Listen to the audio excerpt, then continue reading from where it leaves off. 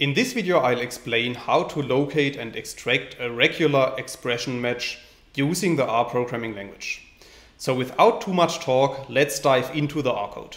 So in this video, I'm going to show you two examples, and both of these examples are based on the example string that we can create with line 2 of the code. So if you run this line of code, you can see at the top right of RStudio that a string object is appearing, which is called myString. And we can print this string object to the RStudio console by running line 3 of the code. And then you can see at the bottom that our string contains the letters X and Y multiple times. And in between, the string contains the numeric values 1 and 0.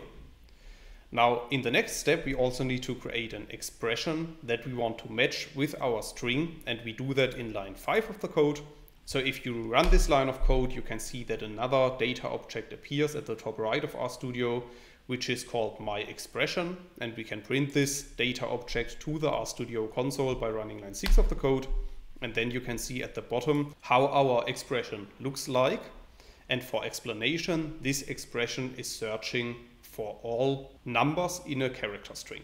So if we want to locate the matching position of this expression in our character string, we can apply the code that you can see in line 8. And in this line of code, I'm applying the regexpr function to our expression and our string. So if you run this line of code, you can see that at the bottom, some output is created, and this output shows the position of our match. So in this case, at the 5th position of our character string, the match is starting. And then it shows the length of the match. So in this case, 2 values in a row are matching our regular expression.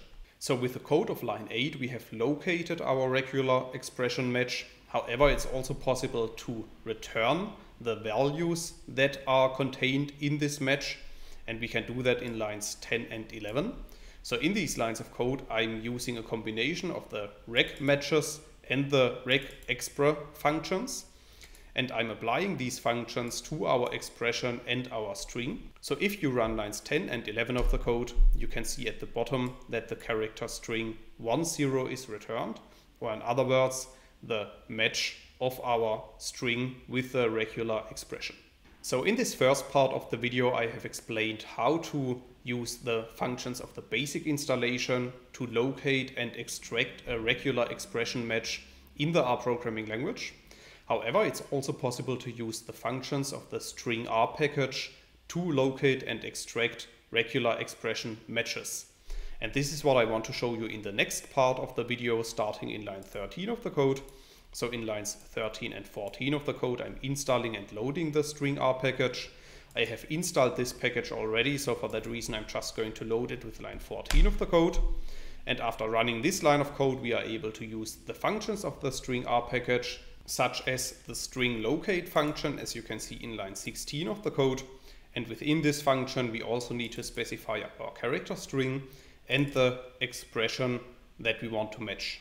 So if you run line 16 of the code, you can see at the bottom that a matrix is returned. And this matrix is containing the starting point of the match and the ending point of the match. So as we have already seen before, our match is in the positions 5 and 6 in our character string. Similar to example 1, we can also extract the regular expression match from our string, as you can see in line 18 of the code. And in this line of code, I'm using the string extract function to extract the regular expression match. So if you run this line of code, you can see that the same output is returned as before when we have used the regmatches and the regexpr functions. However, this time we have used the string extract function of the stringr package. So in this tutorial, I have explained how to locate and extract regular expression matches using the R programming language. However, in case you want to learn more on this topic, you could check out my homepage, statisticsglobe.com, because on my homepage I have recently published a tutorial in which I'm explaining the content of this video in some more detail, and I will put a link to this tutorial into the description of the video. Furthermore, if you have liked the video, I would be very happy if you leave me some positive feedback in the comments, and make sure to subscribe to my YouTube channel to get notifications in future when I'm releasing new videos to the channel. That's it for this video. Thanks a lot. See you next time.